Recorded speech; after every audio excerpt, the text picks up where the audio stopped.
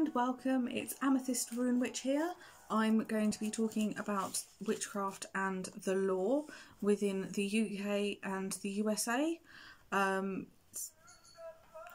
Most prevalent there. So let's have a look at the USA first.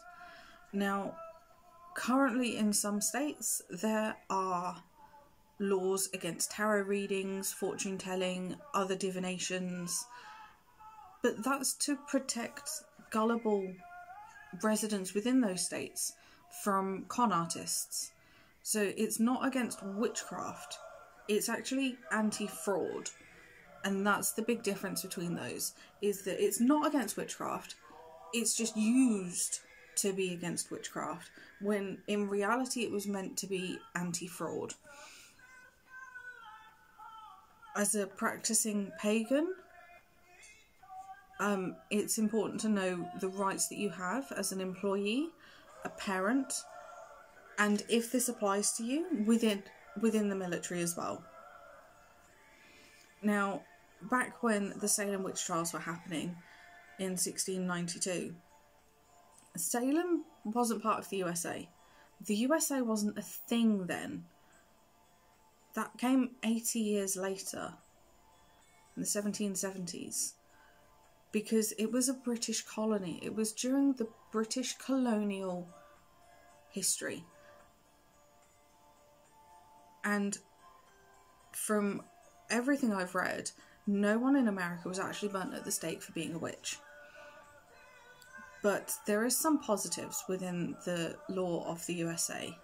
In the 1980s, the District Court of Virginia recognised witchcraft as being a valid, legitimate religion. This was then taken to federal court and upheld. So those who want to practice witchcraft have the same constitutional rights as other belief systems, as the bigger belief systems. So if you're within Virginia, have a look into it. You might be surprised. Now, within the UK, it's a bit different because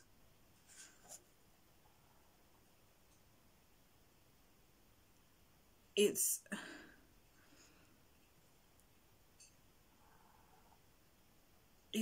very, very different because in 1951, there was a repeal made of the witchcraft laws from June 1653. That repeal made practicing witchcraft much easier. But the 1653 witchcraft laws weren't the earliest laws in existence.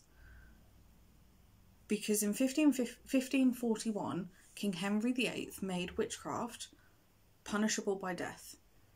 If you were accused and found guilty of being a witch or practicing witchcraft, you were gone. You were going to go. There were no ifs, no buts. That was it.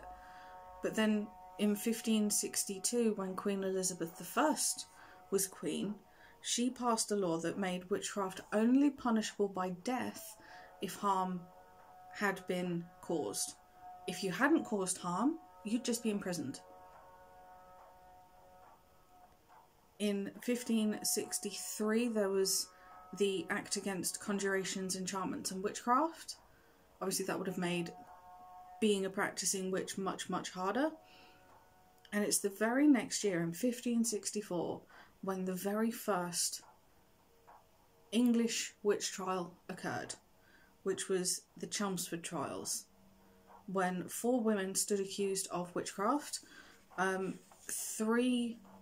2 were found guilty to some degree. Agnes Waterhouse was hanged.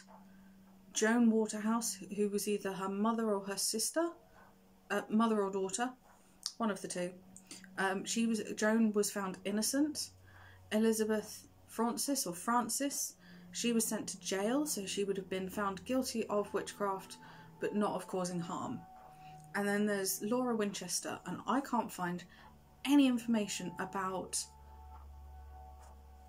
what her sentence might have been, whether she was found guilty or innocent. Now, it's another 50 years, almost 50 years, until the next big trial happened, which was the Pendle Witches, where 11 people, 2 men and 9 women, were accused of witchcraft, and just one of them walked away with their life. The other 10 were found guilty and were hanged.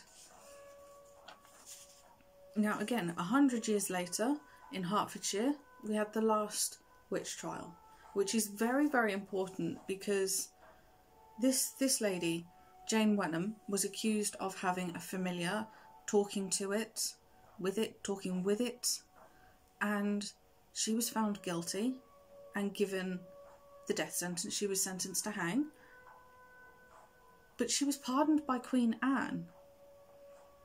Jane went on to live until 1730, so she lived another 18 years.